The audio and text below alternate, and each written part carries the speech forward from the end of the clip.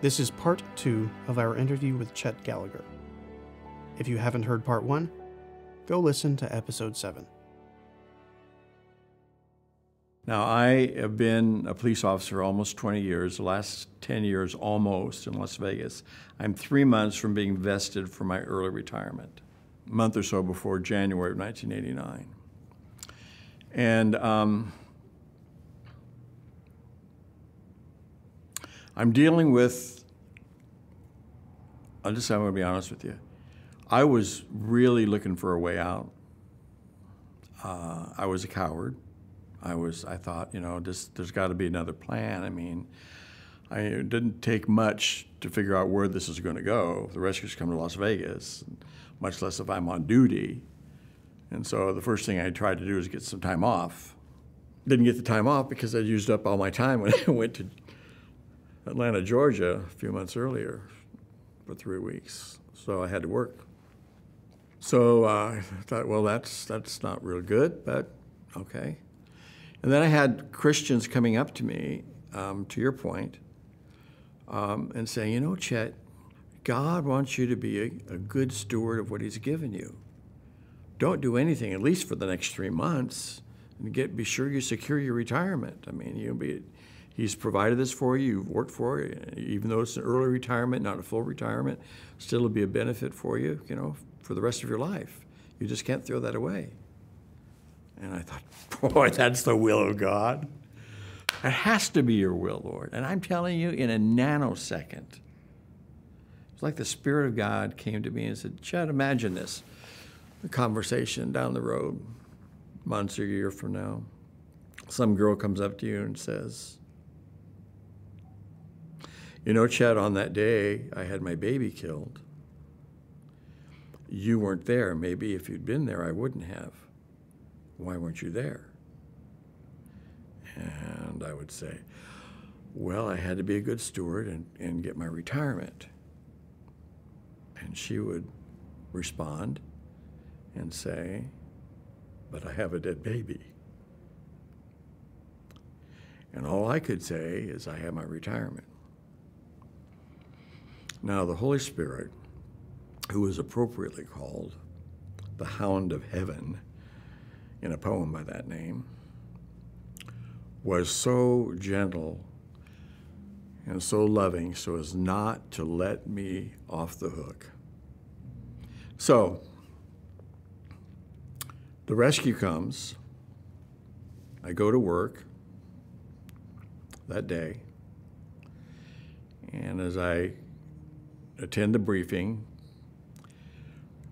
my sergeant, well, actually an acting sergeant, my other sergeant was on vacation. The acting sergeant pulls me aside and says, Chet, listen, we know where you stand on this abortion issue. And I don't know if you know it or not, but there's an abortion protest that just started at this abortion facility in your district. So I'm going to save you any kind of a conflict. I'm going to reassign you to another part of the county to work. And don't you go anywhere near that abortion clinic. Am I clear? I said, I understand. And so he turned and walked away. And I said, thank you, Lord. At the last minute, you answer all my concerns. Surely it's true. You would never ask me to disobey my superiors. To which came this word. And who's your superior, Chet?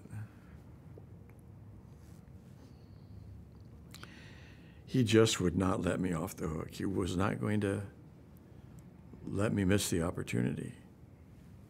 You're my superior, Father. Thank you for reminding me of that in this moment. So against orders of my sergeant, I obeyed my superior, my God, and I drove my motorcycle to the parking lot of that abortion clinic. And there was, sitting in front of the door of the abortion clinic, 92 Christians, moms and dads, college students, medical professionals, 10 pastors, and more. And there was a line of 50 police officers that were lining up, getting ready to start arresting them. Now, I had fasted for 3 days prior to this happening, prior to this scenario that I was walking into. It was probably the easiest fast that I had ever in my life. It was a glorious time. It was just something that, because it was so simple, you know, and so private, and it just was, it effectively did an effective work in me. So I walked through, I remember I drove up with my motorcycle, and I got off the motorcycle, and I took a few steps, and I turned around, and I went back to that motorcycle, and I patted it on the tank like I was patting my dog on the head. You know, like I was saying goodbye to a friend or whatever. I mean, I knew where this is likely to go. So I walked through this line of police officers, TV cameras, men and women singing, worshiping God, sitting at the door of the abortion clinic. And I walked up to the guy who was leading the rescue. Now, the guy that was leading the rescue was one of the pastors that I'd shown this video to, and he got it right away. He knew. And he actually had resigned the night before, not resigned, had taken his retirement officially the night before. This was a Saturday morning. On Friday, he went in, retired from his job. And I walked up to him, his name is Russ Daines, and I asked him for this little bullhorn that he was using to give directions to everybody. Now, Russ Daines was a bivocational pastor.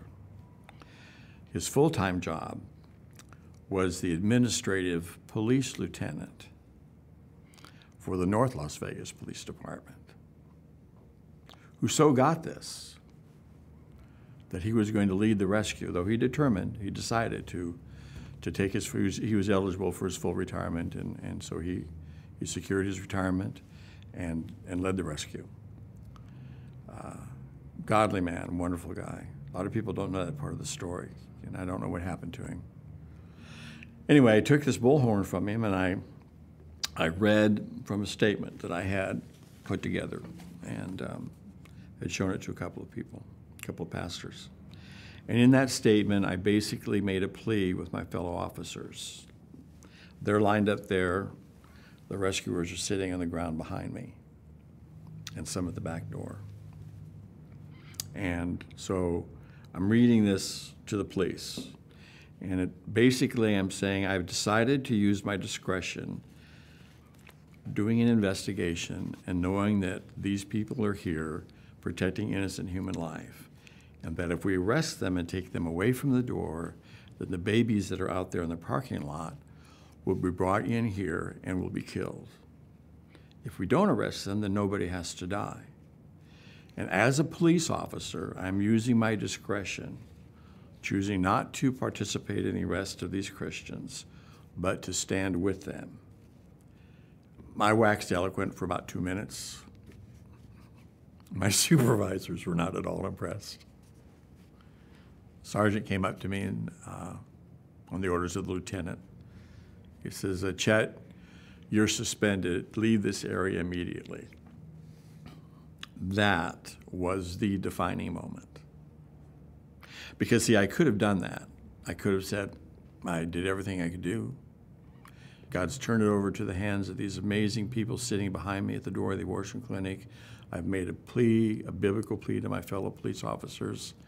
I could do all of that, still save my job, obey this order to go back under suspension, probably get a few days off without pay, a letter of reprimand in the department, but I still would be a police officer.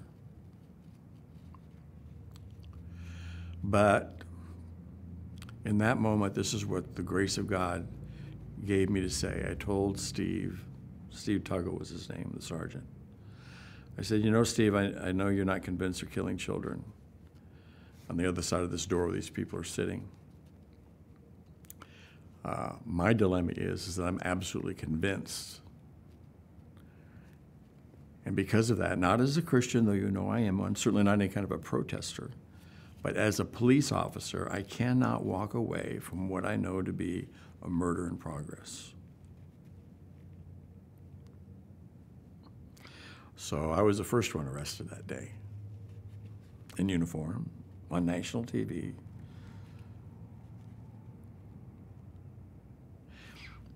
Ephesians says this in chapter 6, having done all, to stand. Stand firm, therefore. Now, there's only the grace of God could ever bring all of that to happen. And that's the bottom line. It's not about the babies. It's about the babies, but it's not about the babies, because every one of those babies, if we believe the scripture, is Yeshua, Jesus, saying, whatever you do to the least of those, you do to me. Now, what are you going to do?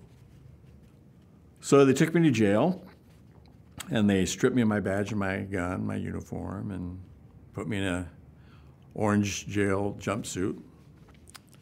And I waited the arrival of all the other rescuers, which they eventually came. 92 of them, half of them men, half of them women, some teenagers, some elderly. And so the men, there were 40 of us, exactly 40, interesting, isn't it? Exactly 40 of us. And they put us into a cell block, about twice the size of this area right here, packed in there. And so these pastors, one was a Catholic priest. He was sitting on the trash can. He was kind of kicking his legs back. He says, you know, Chet, in all my lives as a priest, I've never felt more like a priest than I do today. He was a senior, Monsignor, in one of the Catholic parishes there. Neat guy. This amazing church service is going on, and these guys are preaching like they've never preached before. And people are singing, and I'm telling you, I can't sing a hoot. Even in the shower, I don't sound good. But when you're in a room like that with 40 men, the steel and concrete, it beats any shower you've ever sung in. And so right in the middle of this church service, about every 30 minutes or so, the door would open, and they'd throw in some guy who'd been arrested for drunk driving or petty larceny or domestic abuse, whatever.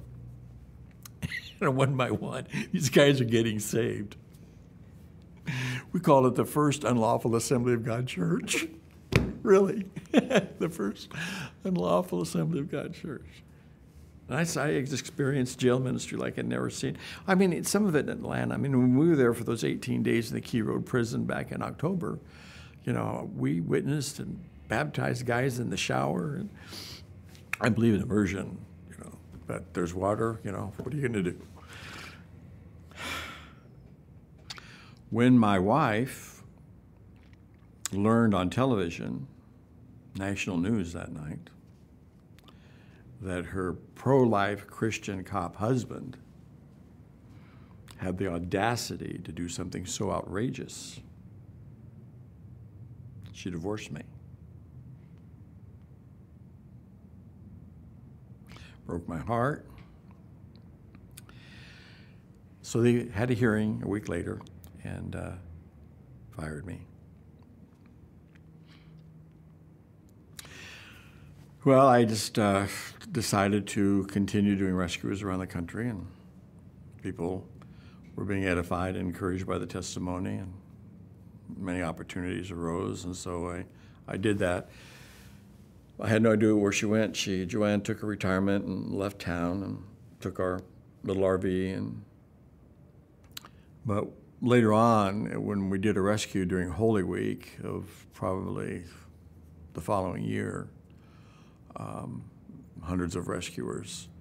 There was a man by the name of Bob Vernon. Bob Vernon was the Assistant Deputy Chief of Police of LAPD and in John MacArthur's church. And he had been in Las Vegas. We invited him to come and to speak at our group of the Fellowship of Christian Peace Officers. Really, one of the most frequently requested family Bible-believing conference speakers in the country. Very, very great guy, great guy. And I enjoyed really getting to know him. he went to his pastor, to John MacArthur, seeking some advice. What do I do? You know, here my officers are going to be arresting hundreds of these Christians, and you know, so John went to his elder board, and the elder board basically told MacArthur to tell Bob Vernon, Chief Vernon, just to do his job as a police officer, treat him like they treat any other criminals. And so with that advice, he really made some really bad mistakes. It was one of the brutalest rescues that I had ever participated in.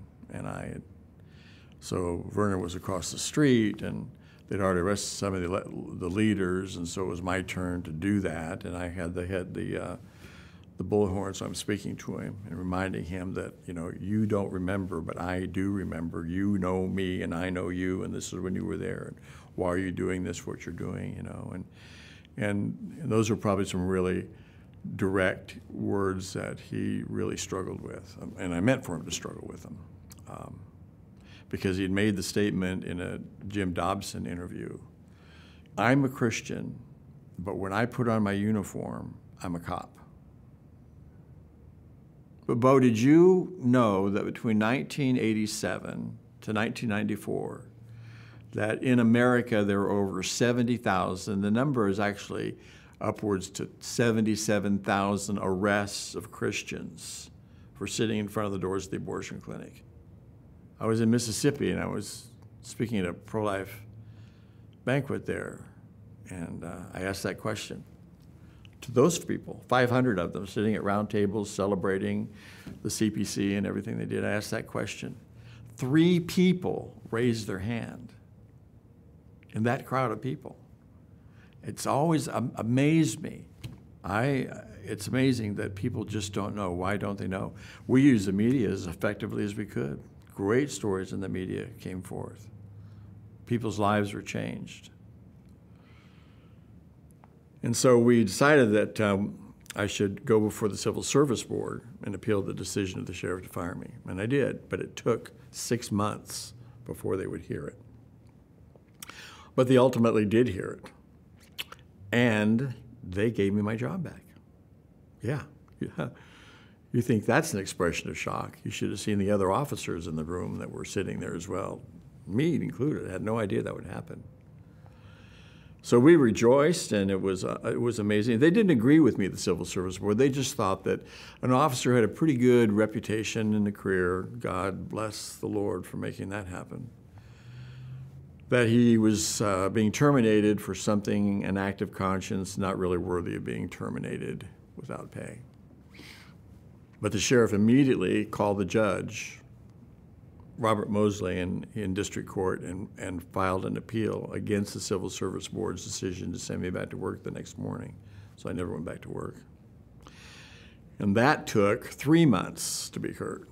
And then finally, at the end of 9 months after the rescue, the judge makes the announcement, and it's settled, and Chet's no longer a police officer.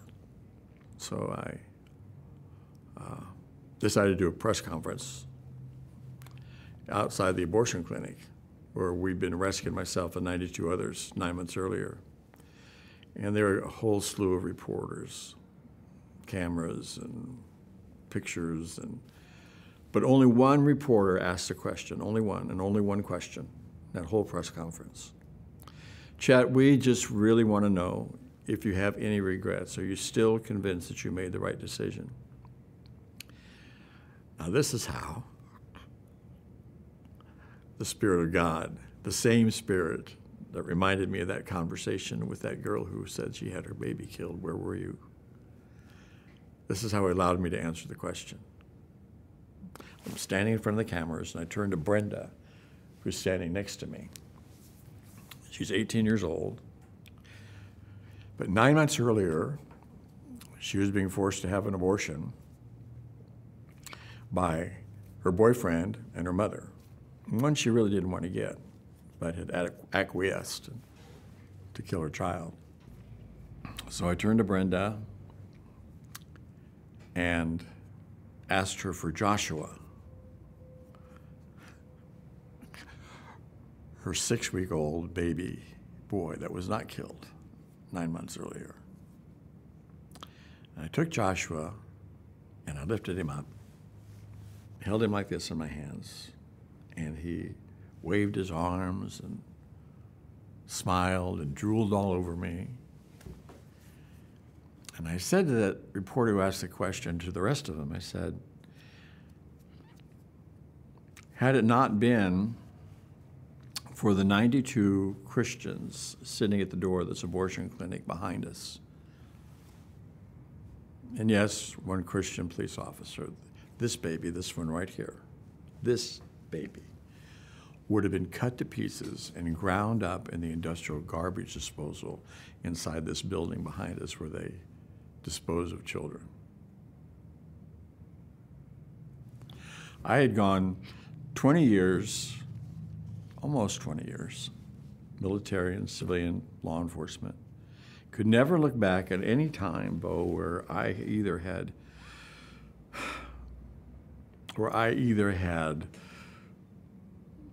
performed CPR or rushed into a burning building or pulled somebody out of a burning automobile and actually intervened and saved somebody's life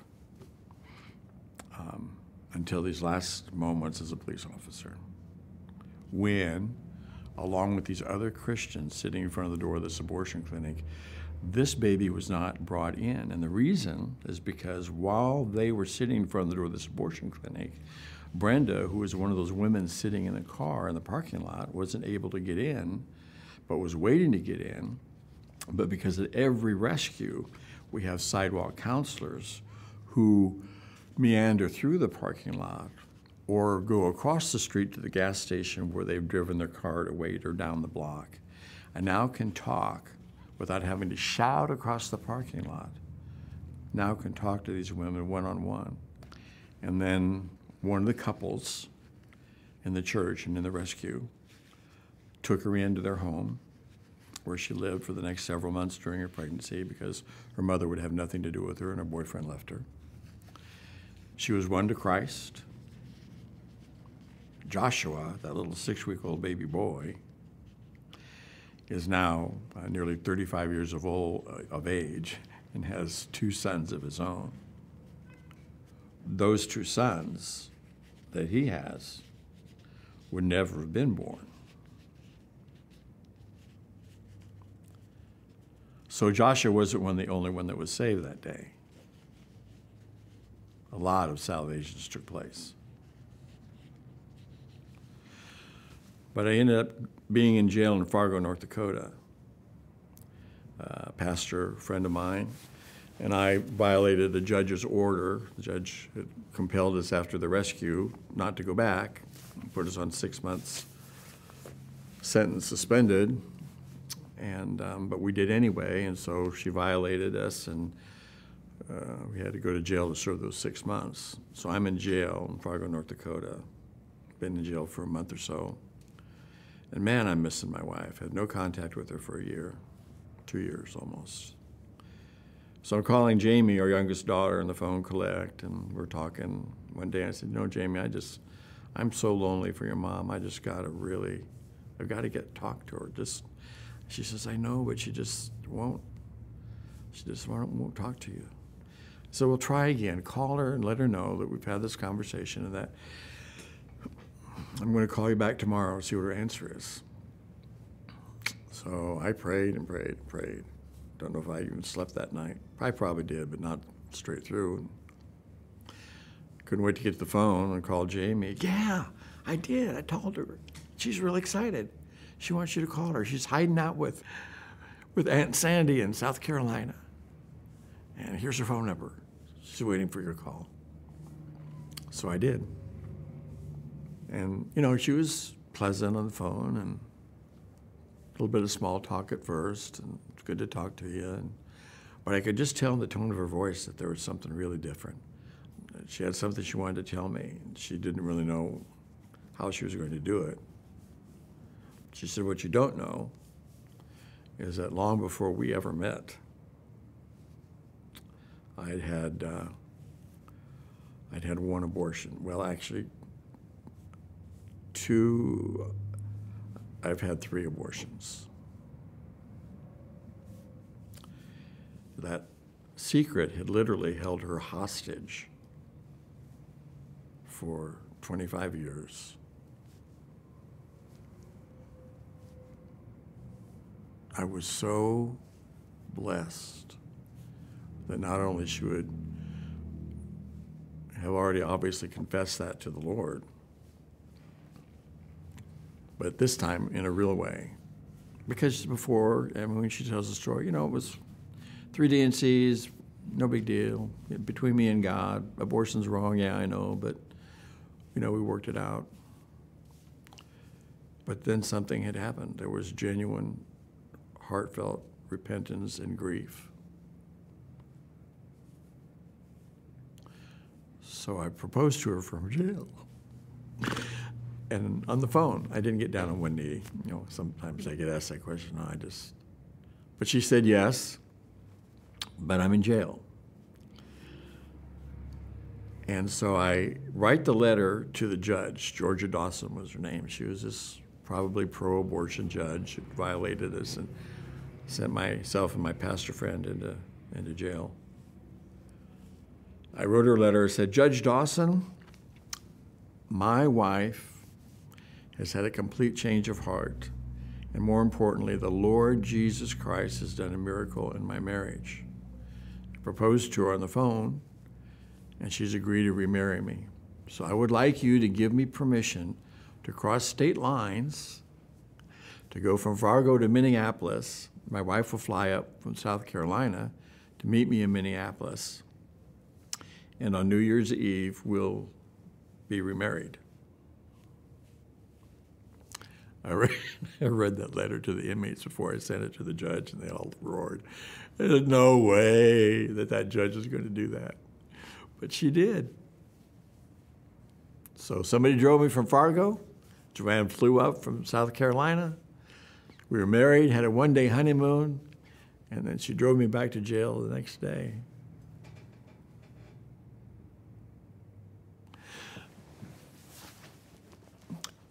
The story couldn't end any better than that. But there's another kind of kicker. My retirement. A year later, I found out that even police officers who'd been fired could pay into the retirement system. So for $2,900, I bought the 3 months that were remaining.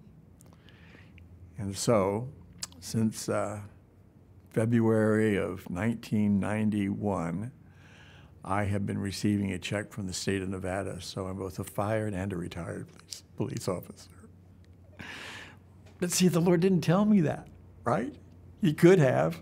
And I'm so glad he didn't, because King David says it best. He says, I will never sacrifice anything to the Lord that doesn't cost me something. This story and how he transitioned me out of law enforcement into this ministry has been the beginning of one of the most amazing kingdom adventures I could ever imagine participating in. To God be the glory.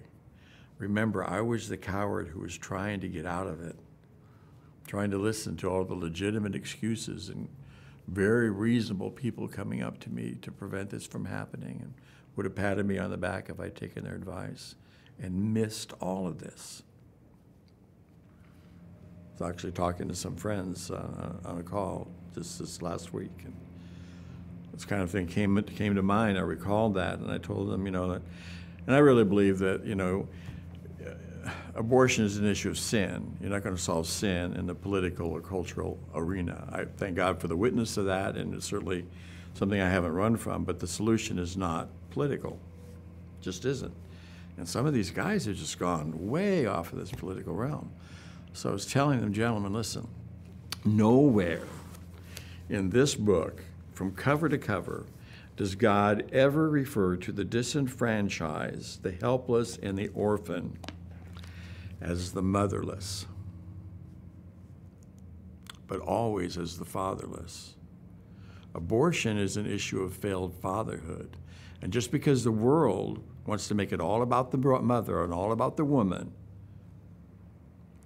we as men know that we have to be the courageous men that God's called us to be, and to fight these on His terms and not on the political term, you know. Kind of a little bit to go along with that, as what was it like at home? You're raising a family, you have a wife, she hasn't divorced you yet. All of these amazing things are happening in your life. Mm-hmm. What does your home life look like during that time? So, I talked about failed fatherhood before. I don't take that lightly.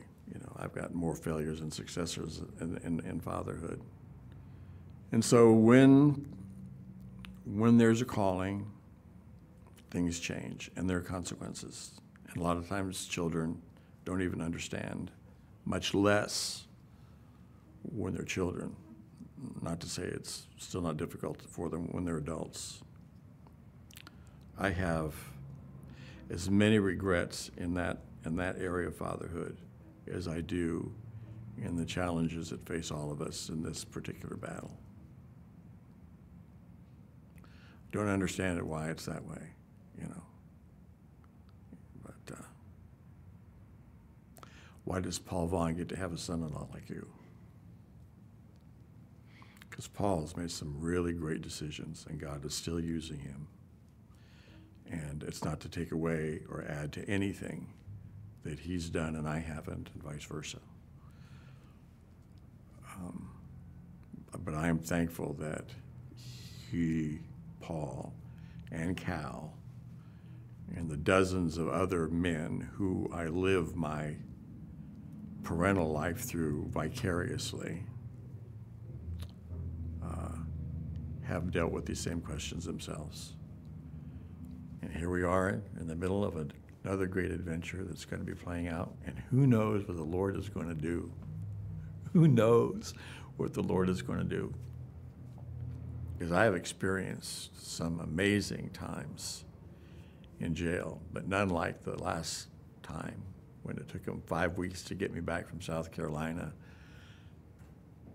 I was in federal custody for all that time, and the things that God did and the men that I was able to minister to, just as a sweet reminder of what he did in the past, he'll do much more in the future.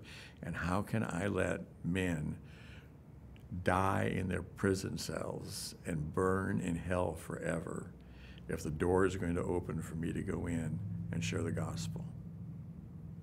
That's the reality. It's not really a dilemma. It's only a dilemma as if I try to rescue myself. When they were rescuing slaves, and for years it was a misdemeanor for a slave to be rescued from its slaveholder, they brought about the Federal Fugitive Slave Act, which made it a federal felony to rescue slaves. And a lot of people stopped. But genuine heroes continued rescuing slaves despite the fact that it had become a federal offense. The federal government has been as successful in squashing the attempts to rescue with the Freedom of Access to Clinic Entrances federal bill. But that's where we are. We really do have to obey God rather than man. And whether we've actually done that and understand it in that context as this binding oath, the closer we come to him, we end up making those promises the way we should, and that's out of love, not out of duty. Duty is important. But he said, if you abide in me, abide this way. Abide in my love. The way that you abide in my love is you keep my commandments.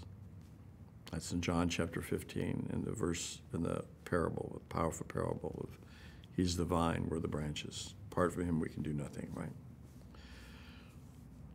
So it has to really transcend duty. Now, I have all kinds of reasons to mention duty and the dutiful acts that we perform, and it's my duty to do this, and I'm sworn to do this. So he says this in the Sermon on the Mount. Think not that I came to destroy the law. Think not that I am come to destroy the law or the prophets. I'm not come to destroy, but to fulfill. For verily I say to you, till heaven and earth pass, not one jot or one tittle shall in no wise pass from the law till all be fulfilled.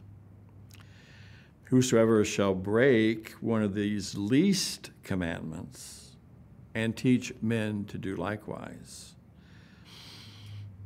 he shall be called the least in the kingdom of heaven. But whosoever shall do and teach them, the same shall be called great in the kingdom of heaven. So I'm not pursuing greatness, but I'm certainly trying to avoid leastness in the kingdom. Whatever you do to the least of these, you do it to me. Greater love hath no man than this, and he laid down his life for his friend. So if I really want to be abiding in his love, it's not just enough to keep his commandments, so it's fruit of that, but I'm abiding in his love for the sake of others, and it may cost me the same thing that it cost him. Because when he says, pick up the cross, your cross, not my cross, I've already picked up my cross, but you get to pick up your cross daily and follow me. How far? To the death. And when we get prepared and experience the privileged things that I and so many others have been privileged by his grace to experience, that's really not a fearful thing. It's really not a fearful thing. The question is, how can I do that in such a way that it first honors him and encourages others to believe it and to walk it out? Francis Schaeffer wrote a book, okay? How then shall we live? I'm glad you're nodding your head. That's an important question to be able to answer when we stand before him. Blessed be the name of the Lord God Most High, who privileges us to lay down our life for him and others. It's just normal Christianity, guys. It really is just normal Christianity. We've just missed it. And what we're going through is to be dim in comparison. And Paul did say, I desire to know him in the power of his resurrection and in the fellowship of his sufferings. Glory to God.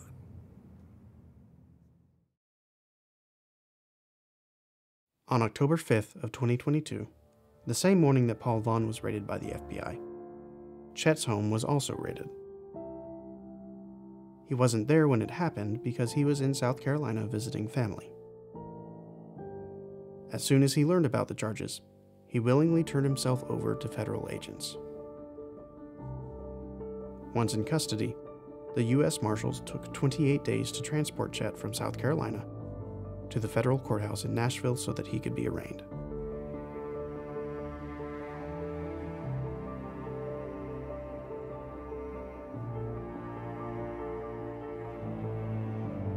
Thank you for listening. Subscribe to Stifled Cry wherever podcasts are found to be notified when new episodes are published. Help us get the cry out by sharing this podcast with your friends on social media, and leave us a 5-star review on your favorite podcast app. Please help us make the cry louder by supporting us at stifledcry.com.